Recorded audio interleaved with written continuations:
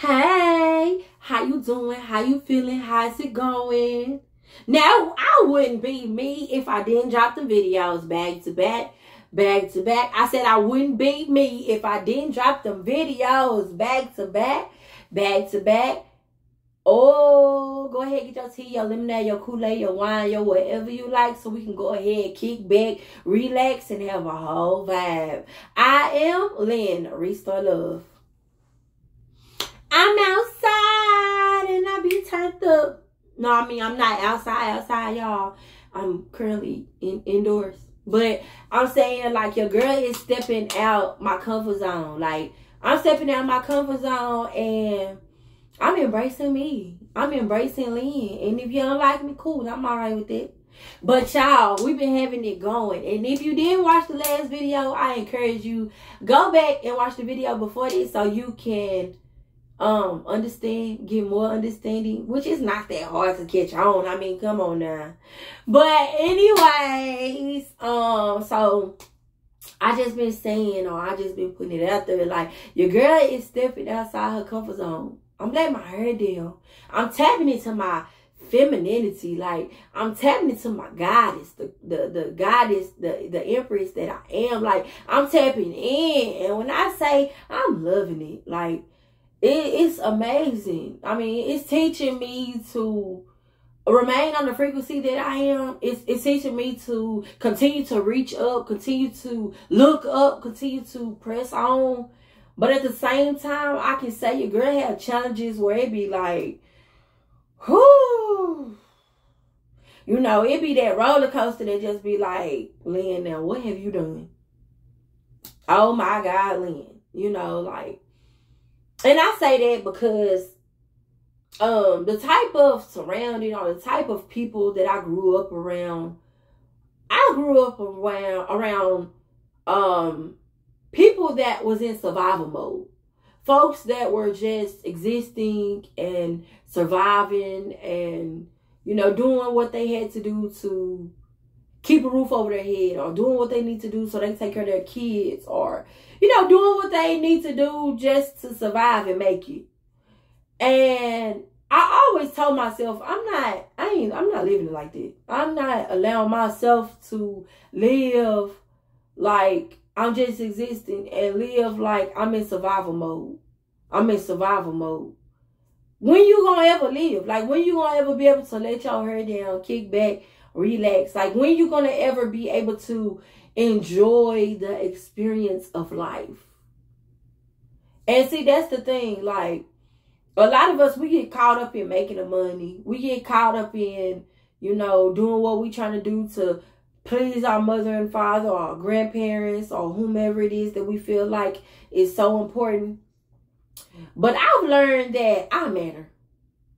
And I just want to tell you, you matter. Like, look, all respect to your mama, your daddy, your grandma, your grandparents, or whoever raised you, or whoever you look up to, whoever it is that you idolize. That's your business. But as far as myself, like, I've learned that I matter. And how I feel, how I think, what I want matter. So I shouldn't put them and their thoughts and how they feel before myself. Why would I do that? Why should I do that? Why should I put your dream, your vision, your thoughts before my own?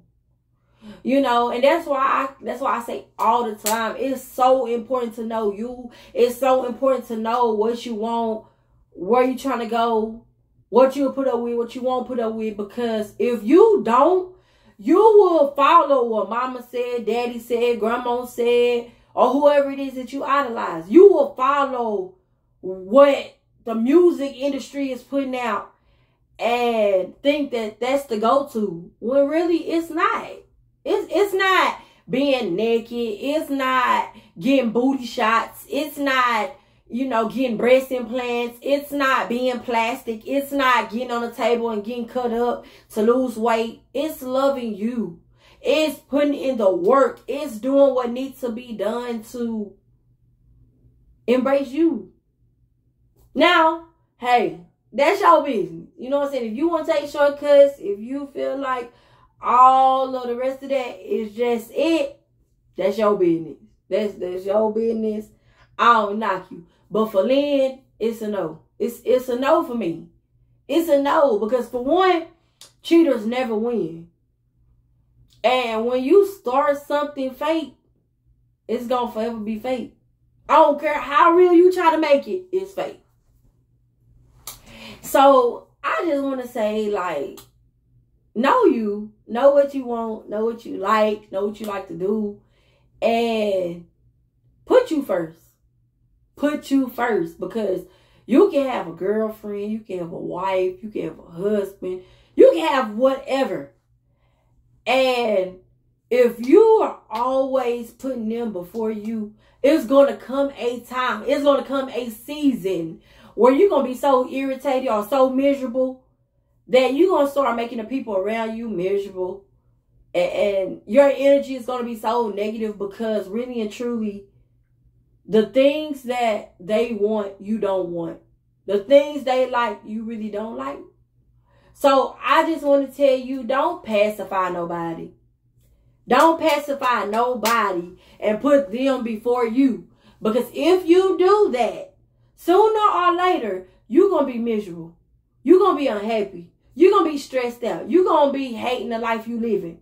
And you're the one who doing it. See, I had somebody tell me one day, you choosing this.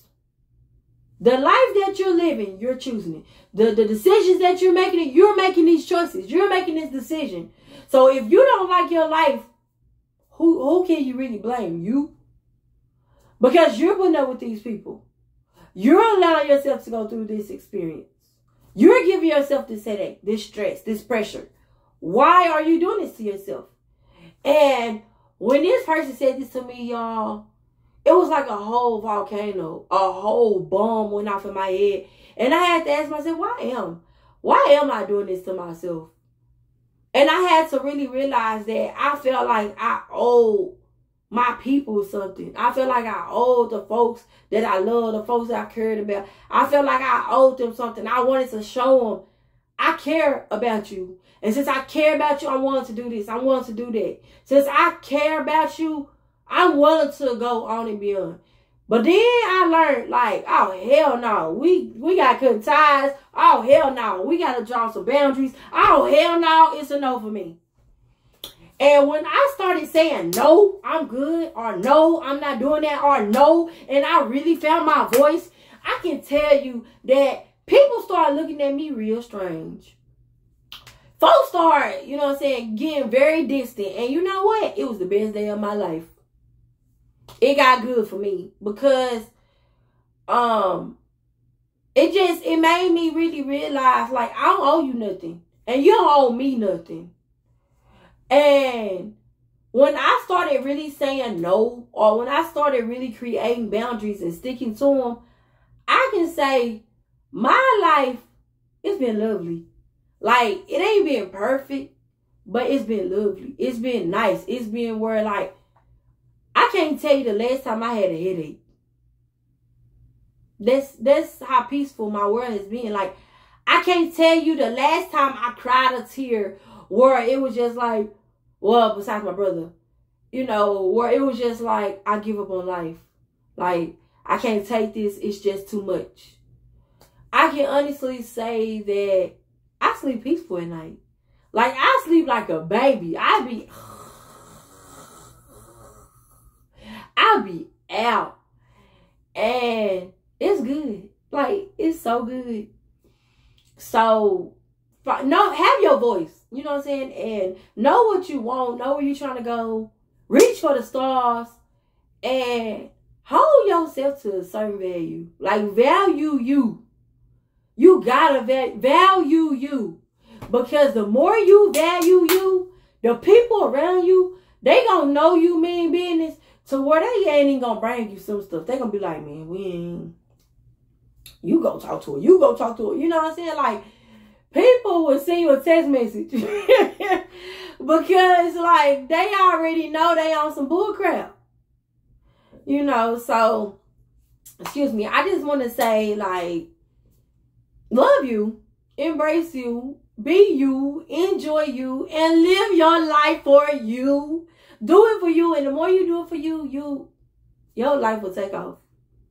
I'm not for everybody. You're not for everybody. We're not for everybody. But just right for somebody. Oh.